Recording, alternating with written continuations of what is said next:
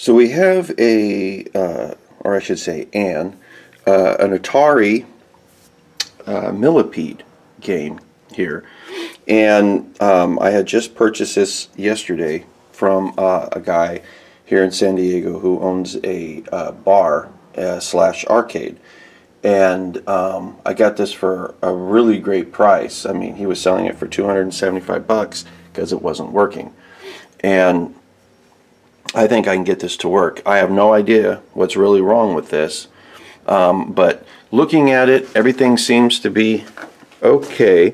This kind of looks like it's just like a ground wire or something here that I'm not completely sure what it used to go to. I'll have to kind of look at the schematics. But what we're going to do is we're going to go ahead and fire this guy up, and we're going to see what kind of behavior we're getting out of this.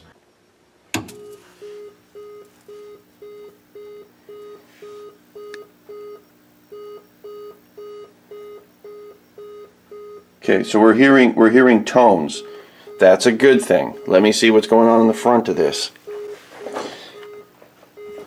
I'm seeing neck glow. That's a good sign. That's a good sign. So I've got tones, and I've got neck glow.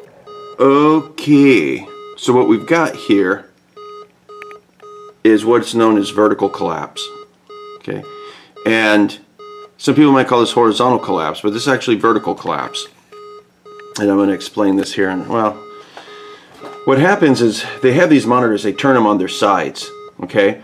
And then so the top to the middle and the bottom to the middle have collapsed, okay? So we're only getting a line down the center, okay? So the horizontal's good, but the vertical isn't.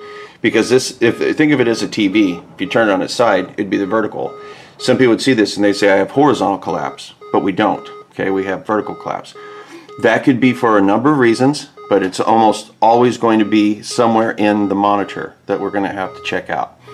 So, okay, we've got sound, we've got vertical collapse, lights are on.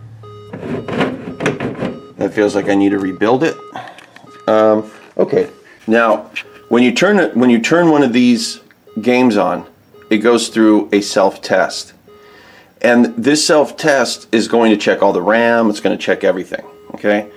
And if it fails, you're going to end up seeing a screen of garbage, as well as you're going to hear tones, because it's telling you what's wrong.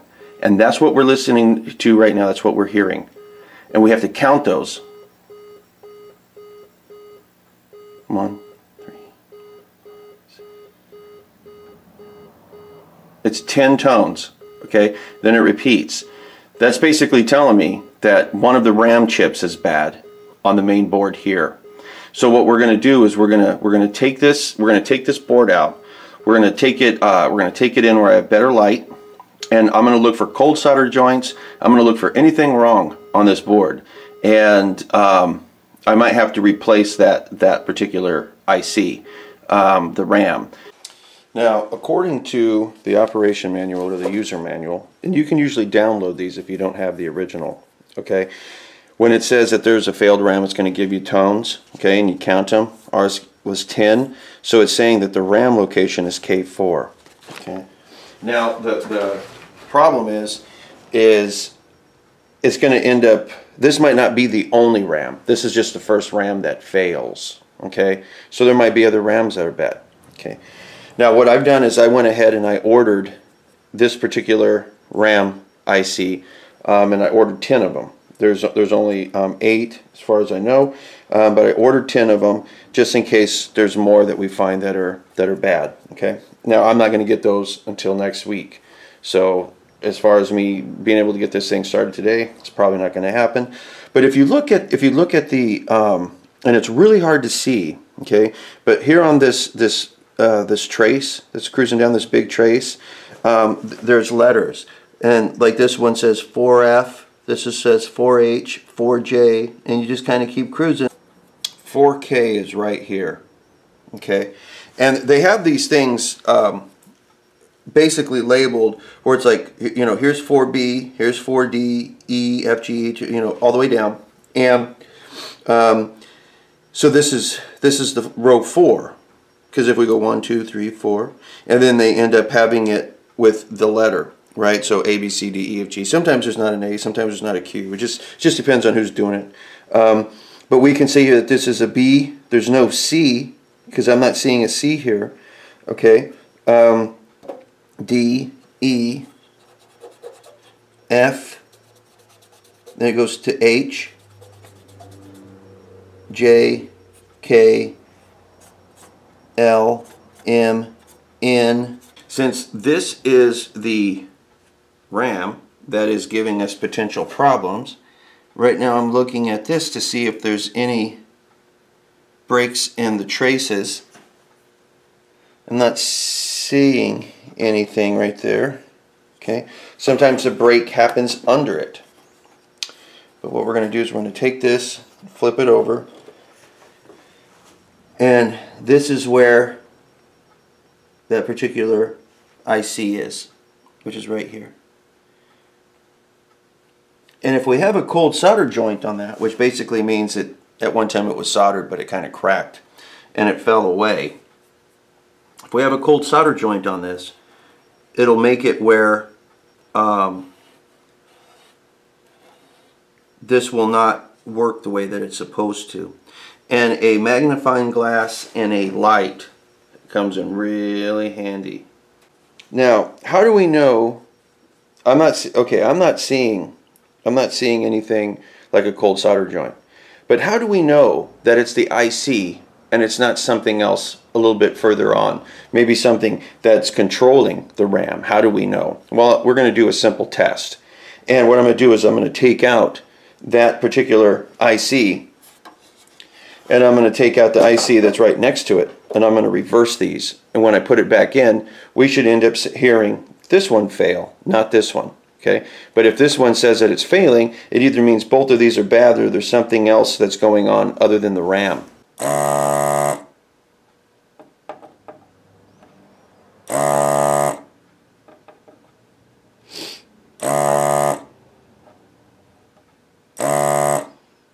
Okay, this one is the bad chip, supposedly. Okay, and then this one right here is supposed to be the good chip. So what I'm going to do is, feels like there's part of it still kind of being held in here. So let's take what we suspect to be a good IC and put it in to where we were originally getting our bad ROM tones. Okay, and before I put this in though, I want to look at all of these traces. I want to see if anything is broken. Sometimes you need a magnifying glass. Sometimes it's better to actually end up just using a multimeter to make sure. But I'm looking at this and they're just jumping out at me. So I think we're okay. So I'm going to go ahead and I'm going to place this back in where it belongs.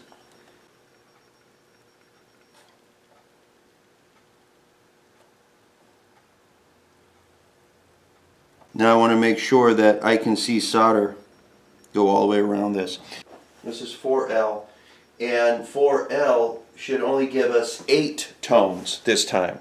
So we should only hear 8 tones when I put this back in. So I'm going to turn it on, so let's listen.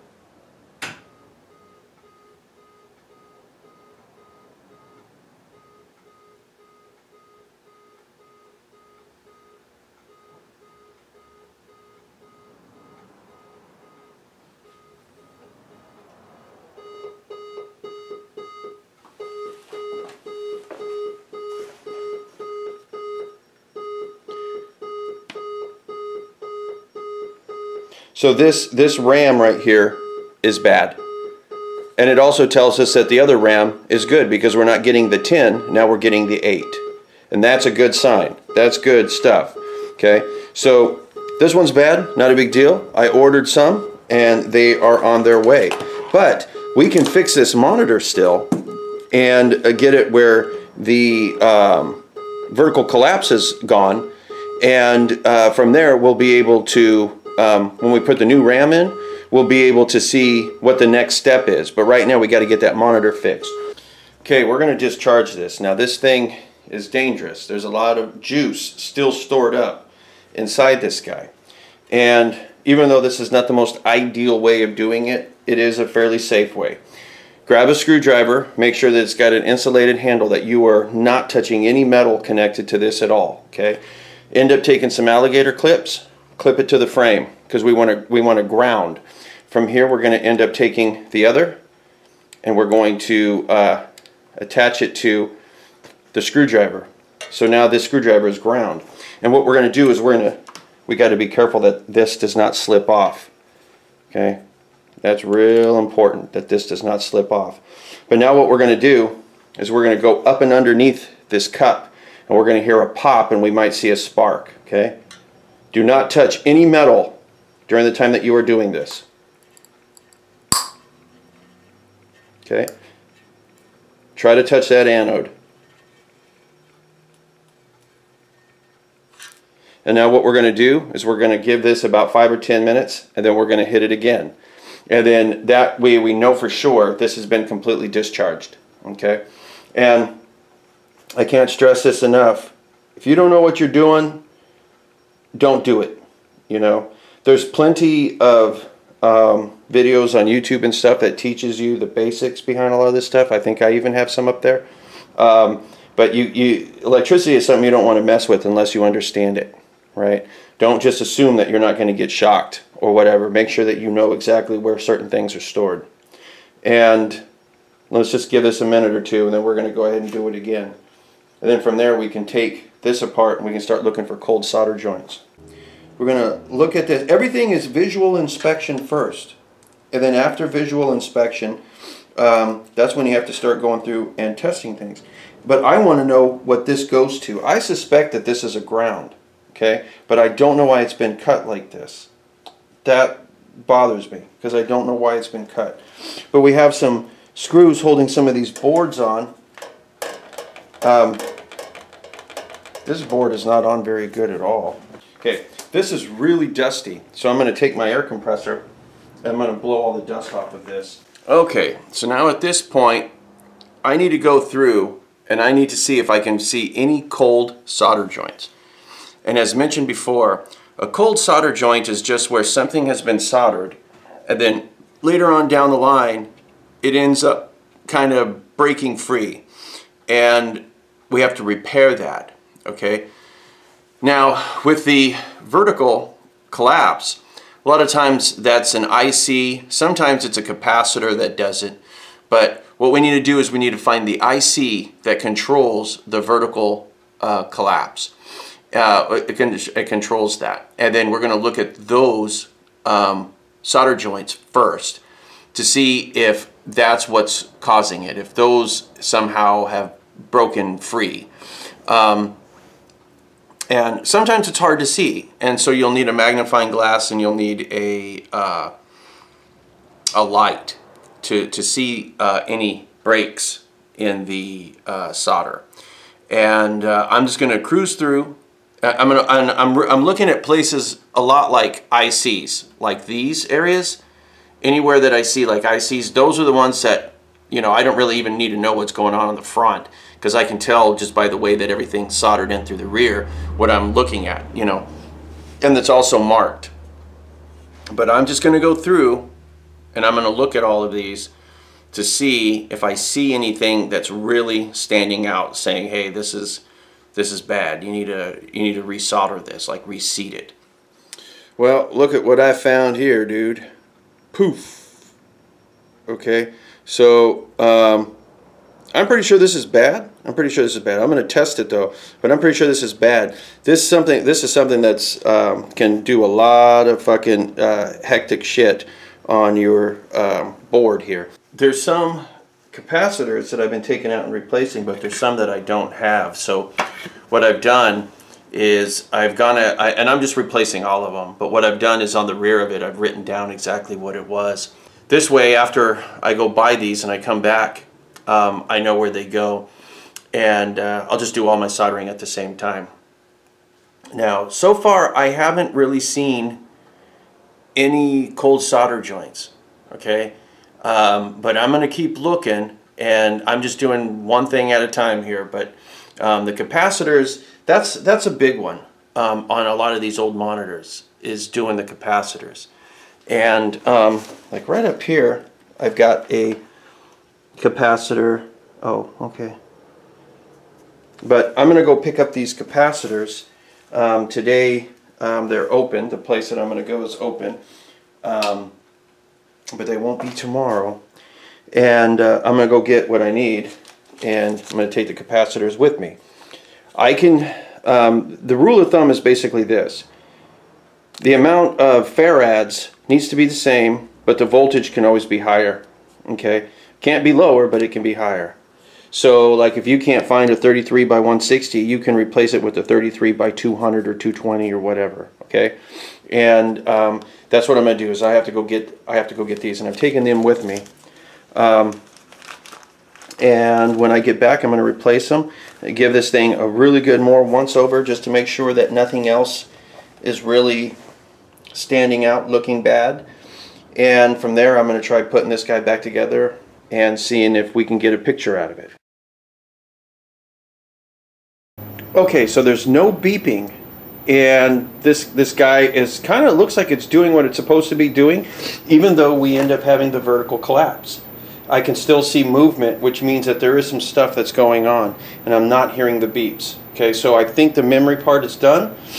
This looks like it's going through different types of modes, like the attraction modes, and then this will probably end up going back to what it was just doing here in just a minute. If we timed it, it would tell us for sure. But now we got to start working on this vertical collapse. Okay, so we have to look at the amplifier, and there's typically an IC or something that controls that, or a transistor, and that's what we're going to look at next.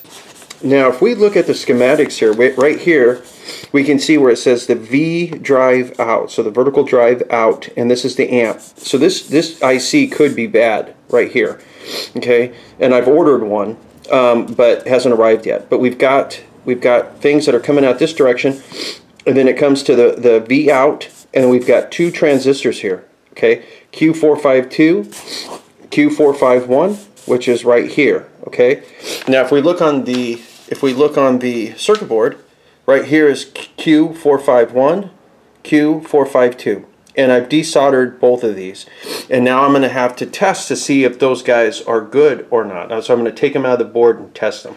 Okay, so let's go ahead and talk a little bit about what I replaced on this. Okay, there were some cold solder joints on a couple of resistors right over in this area, and there also over back here on one of the power resistors, there was a cold solder joint as well.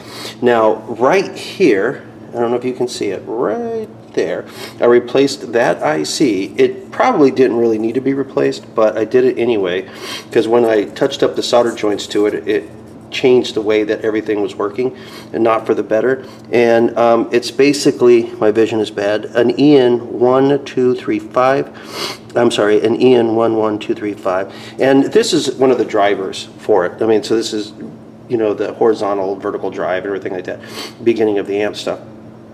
These two power transistors, these are for the output. I shouldn't say power transistors, but these two are the output transistors for the vertical drive. Okay, those two were replaced, and I replaced a bunch of capacitors in here, a bunch of electrolytics. Oh, one more thing. Down here, okay, right here, there's a service switch. Okay, I don't know if you can see this. Hang on for a second. There is a service switch. Okay, right there. And that service switch was thrown. And when that service switch is thrown, I'm not completely sure what the service switch is for, honestly, but when it's thrown, it gives you vertical collapse. So this actually was giving me vertical collapse because that switch was thrown. But everything's good to go now. So let's go ahead and put this back in and then give it a test. Do the moment of truth here.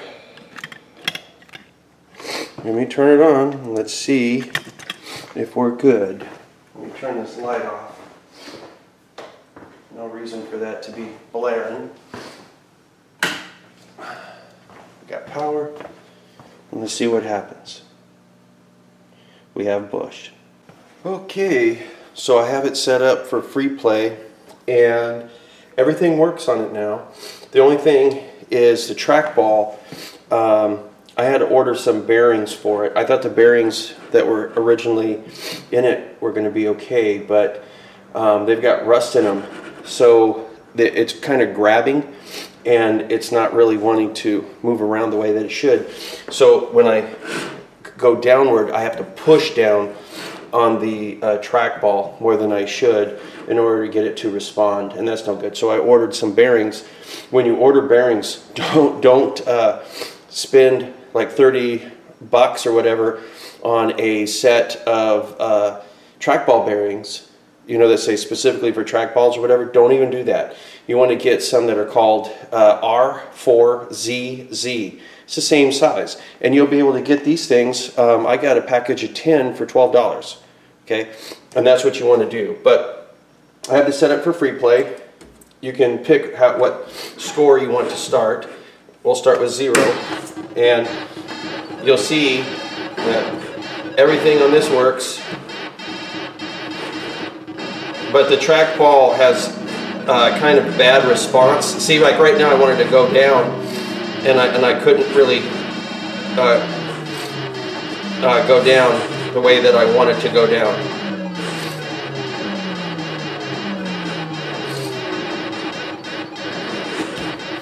But other than that, this guy is working.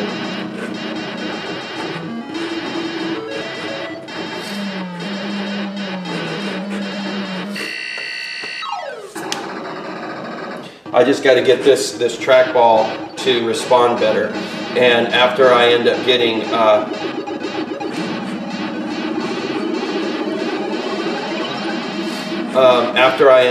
the new bearings, this will respond a lot better. I haven't played this in such a long time, but for the most part everything's here. The bezel was missing, which on a lot of the older games that's kind of normal. They deteriorate because it's just cardboard, but I can't see anything back there, so I'm fine with it not having a bezel. It cost me about $20 or less in parts to fix this, not counting the trackball. Okay, the trackball getting this fixed is actually the most expensive part of it, because all of the other components that I had to replace were only like $1, $2 and stuff like that. Trackball is the thing that's going to be the most expensive, and after everything is said and done, I'll probably have spent about $35 on rebuilding the trackball. But anyway, we got a working game, and until next time, guys, I'll talk to you later.